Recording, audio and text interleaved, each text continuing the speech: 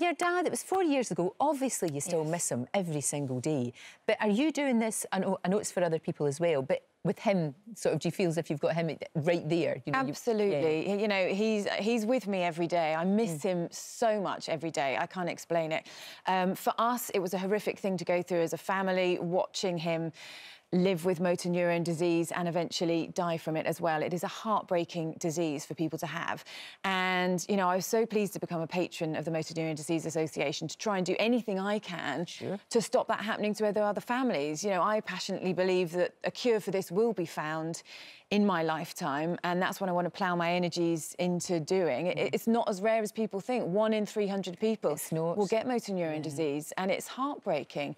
And, you know, that's why I want to make sure that people who do suffer from this disease have the dignity of life that's left to them and can live out their remaining time in the easiest way possible. And at the moment, some of them are facing huge difficulties, quite a lot of them, getting access to the money that they really need to support their families. So that's what this campaign is all about. So it's kind of, because they've actually said that you have to be terminal in order to get this allowance.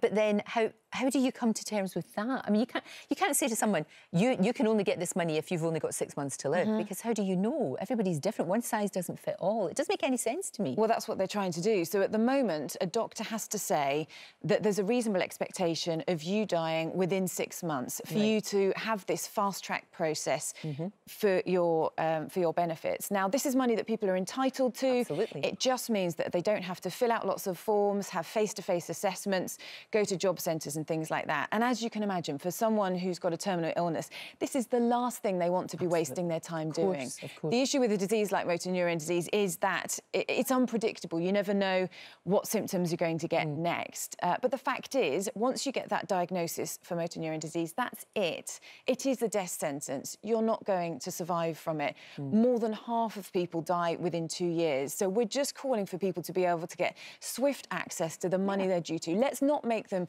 jump through hoops in order to get this money that's desperately needed to support them and their families. Honestly, it's a heartbreaking situation, and I cannot believe I've heard stories from people who are going through this. They've lost the use of their legs, they've lost the use of their arms, they can barely speak, and they're having to fill out form after form after form. Why are we doing this to people at the most vulnerable time in their lives? And when every moment is precious.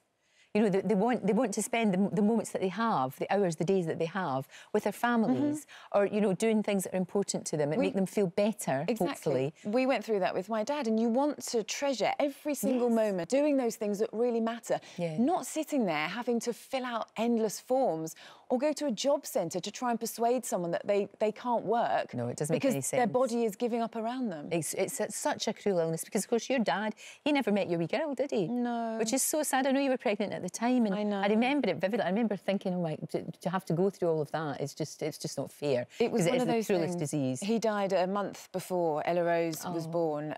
You know, I've got to be thankful for the fact that I was able to tell him that I was pregnant at last, because it had taken us some time to get to that stage. And, you know, I kind of shared that journey with him, but sadly he wasn't there to see her.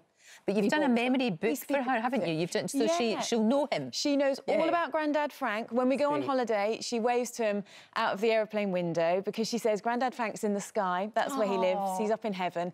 So she's very much aware of him. That's really She's got his picture right by her bed, so she says goodnight to him every night. And you know, I like the fact that he is living on through her. It's that circle of life type. Very much so. You're right, and that's exactly right.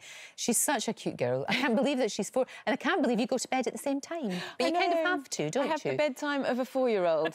Social life of a toddler. Yeah, I know, it comes to it. True. I have to tell her to go to sleep so that I can get to sleep, because let's face it, you know, we need our sleep to cope through things in the morning on Good Morning Bristol. Indeed, you and Susanna have got a lot to put up with that Piers Morgan, but you do your bit, and you do it very, very well. You keep him on his toes. You keep him on his toes.